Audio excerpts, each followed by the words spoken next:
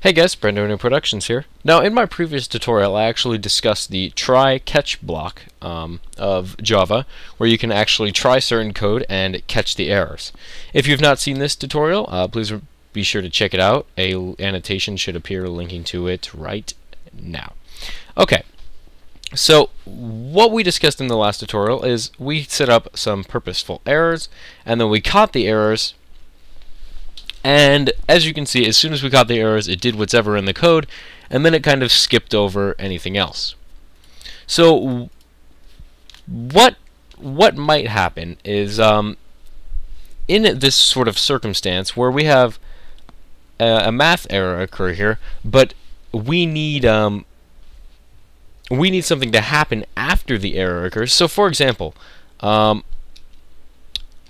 the end of this code, we need x to equal 0 and y to equal 0, and this is done because we can say x equals 0 and y equals 0. So after we provide the answer of y divided by x, we set x and y equal to 0. So at the end of this code, what we're going to do is we're going to print out the values of x and y. So we're going to say x equals, and then plus x, and system.out.println, whoops, y equals, and then the value of y. Now this gives us an error because we cannot actually access variables that are in the try block. So what we're going to do is we're actually going to say move these variables out here, int x equal to 0 and y equal to 2. So what we want to happen is, we're just going to delete this for now because this is nonsense. So what we want to happen is when the code is executed, we want to create an x equal to 0, a y equal to 2, divide them, and then after we're done dividing, we want to reset the variables so they both equal 0. And then we're going to print out the line, or we'll print out the values of both variables, so essentially we set them equal to 0, so they should be 0, right? Wrong. We get the error, the arithmetic exception divided by 0 at line 11, and we can see that x equals 0 and y equals 2. So, what Java did is, as it tried this this code block here, it actually found an error here and skipped immediately to the catch block, and then after it skipped to the catch block, it went to the next line of code. So it skipped over these two lines of code. But this poses a problem because no matter how this answer actually works out, we need x and y to equal 0 by the end of that execution. Well, Java has actually created something that will actually solve that problem.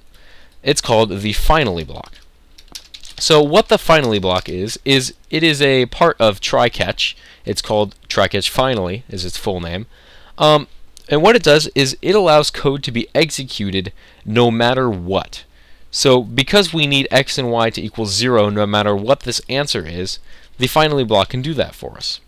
So essentially what we have now is we're going to try dividing y by x. And if an error occurs, we're going to print the stack trace.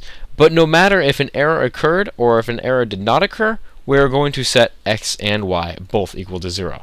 And then we're going to print out their values. So now x and y should both equal 0. And as you can see, it did work out that way.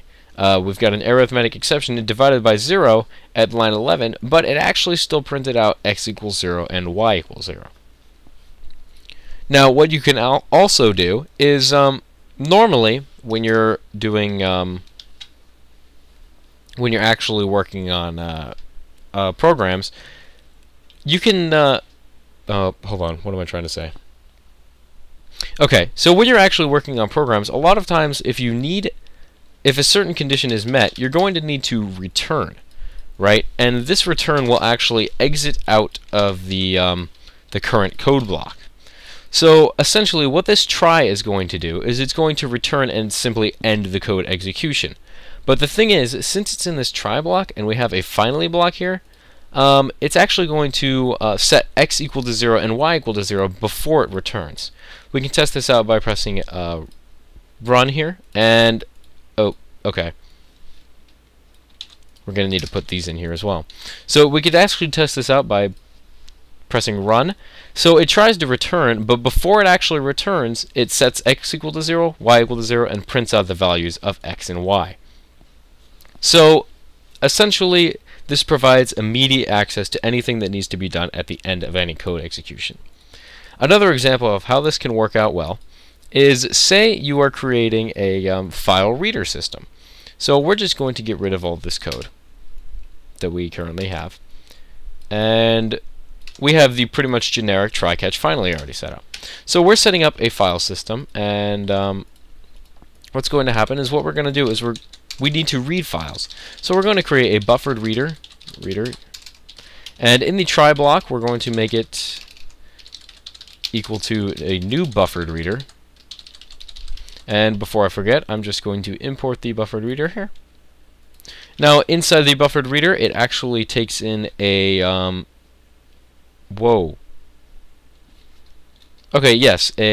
reader. So we're going to create a new file reader, and then inside of this file reader we actually need to specify a file. So we're going to create a new file, and let's just give it the path of it's going to be a text.txt.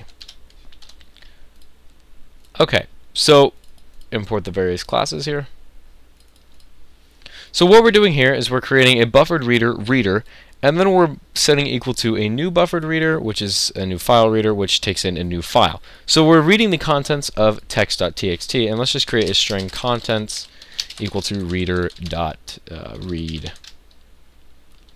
line. Okay, so that's going to read the first line of the text file text.txt.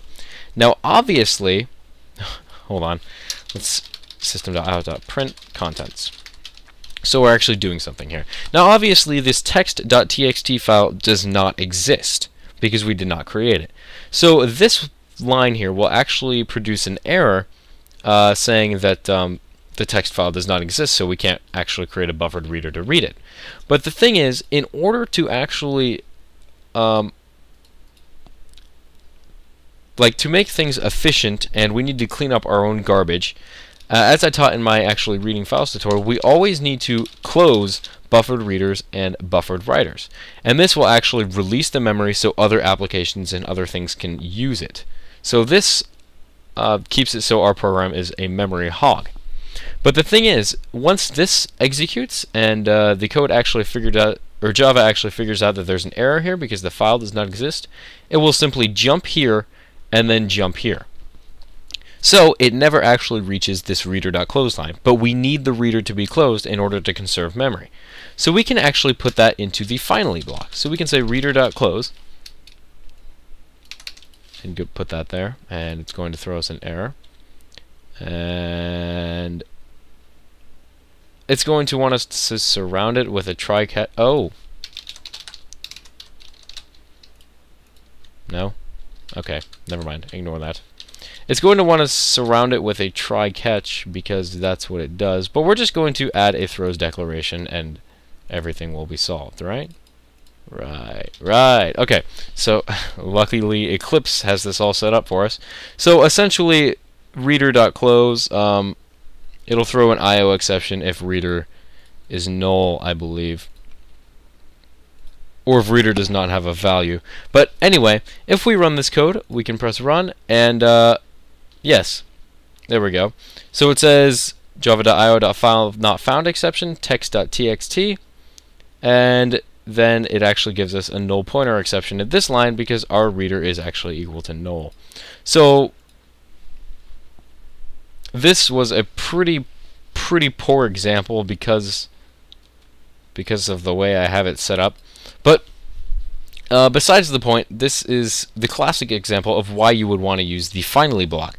Because whether or not the file exists, whether or not there's a problem reading the file, we still need to close the buffered reader to conserve memory. So what we're going to say here is if reader is not equal to null, then we actually want to close it. So if we run this, we now see that we get an error. The system cannot find the file specified, which is thrown at line 16. So it cannot find the file specified, it cannot successfully create the reader, so nothing really matters. But say there was a problem with string contents equals reader.readLine. It would throw the error, but we still need to close this buffered reader. So we would jump to the finally block, and we would close the reader. And everything would work out nicely. So that's how to use a try-catch finally block in order to conserve memory and reset variables if need be. Hopefully you guys learned something from this tutorial. I did find myself talking kind of fast, but that's because I actually am a huge fan of try-catch finally blocks. I find them very interesting. But anyway, thanks for watching this tutorial. I hope you guys enjoyed. Please remember to rate, comment, subscribe, and I'll see you guys in Java developing a platform game part 2. Have a fantastic day. Peace.